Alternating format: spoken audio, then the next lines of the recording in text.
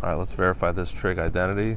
My suggestion is you write the answer down at the bottom, like I always do on all my videos, so that you can always just work across the equal sign, or not across, work only on this side and keep changing it until it equals the other side that you had. So that's my goal.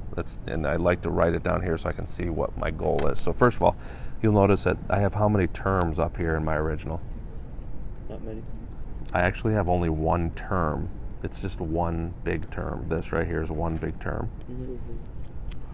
And I want two separate terms. So I'm going to have to split them up somehow.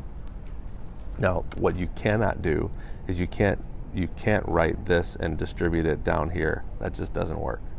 A lot of people make that mistake. Again, if you want to check if that's right, you can do something like this. 4 plus 1, something like that. And that does not equal 2 over 4 plus 2. It just doesn't equal that. So you can't do that. So instead, you're going to have to figure out some other way to simplify this. Now, there's this little trick that if you haven't ever seen it before, you really wouldn't know to use it. And it's called multiplying by a conjugate of something. So just remember that whenever you have stuff like this, the conjugate of 1 minus sign is 1 plus sign.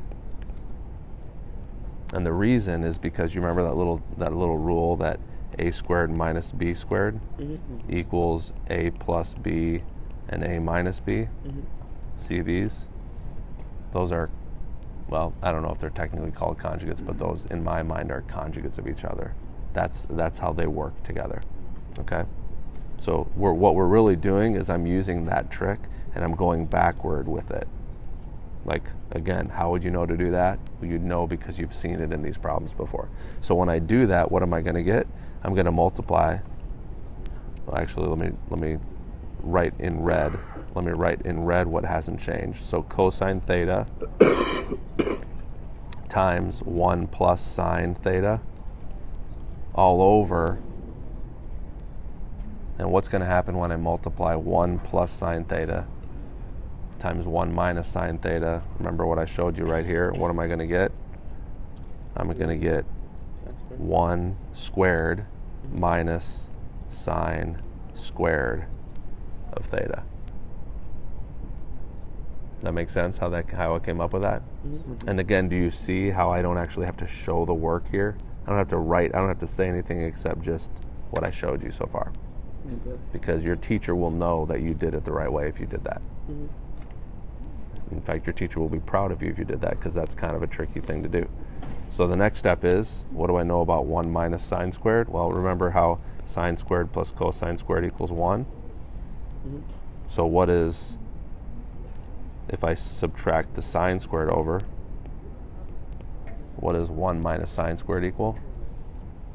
It equals cosine squared. So this is on the bottom, that's just cosine squared. So what do I have here?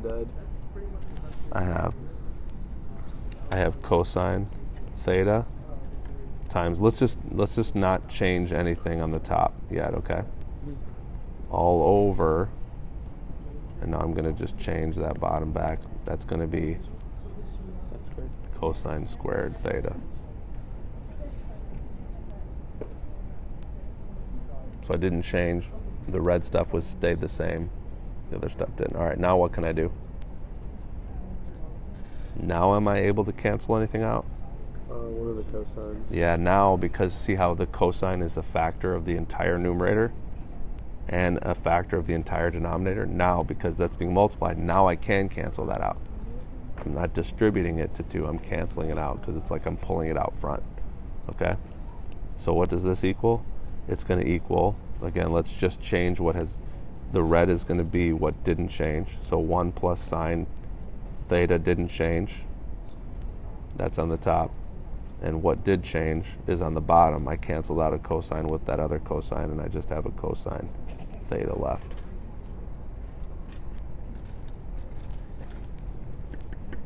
What's the next step now? You have to break them into 2 terms. Exactly. Now, remember in the very beginning I said you can't distribute it? That's because the top thing was the single term, or the single factor, and the bottom. Now it's the opposite way. So now this way I can write this as 1 over cosine theta plus sine theta over cosine theta. I can do that now. In other words, I'm distributing the denominator into the two numerators. Think of it like this. Remember when you had like, I don't know, x plus 5 over 5? You could rewrite that as x over 5 plus 1. Like when you're doing that in Algebra 1 for like linear equations and stuff like that. Okay, so that is true. And what's the next step? Simplifying it. There is no next step. It's done, right? That is what it equals, so I'm done. And there's my answer. So let me just summarize what the takeaway here is. Whenever you see a denominator like this, where you have a plus or a minus, like a term in the bottom, two terms in the bottom, but a single thing on the top, or even if it's not a single thing on the top, one of the strategies that you use a lot is what I just showed you. It's utilizing this rule, this property right here, but going backward to utilize it. So again, how would you know that? You wouldn't. Honestly, you wouldn't. It would take a brilliant person to really think to do that, and that's okay that you don't think to do that, but now that you've seen it, kind of put that in your memory bank and remember that, so that if you see it on a test or quiz or another problem, you can kind of, oh wait, I remember doing this one time, and then try it, and a lot of times that'll just fix it for you.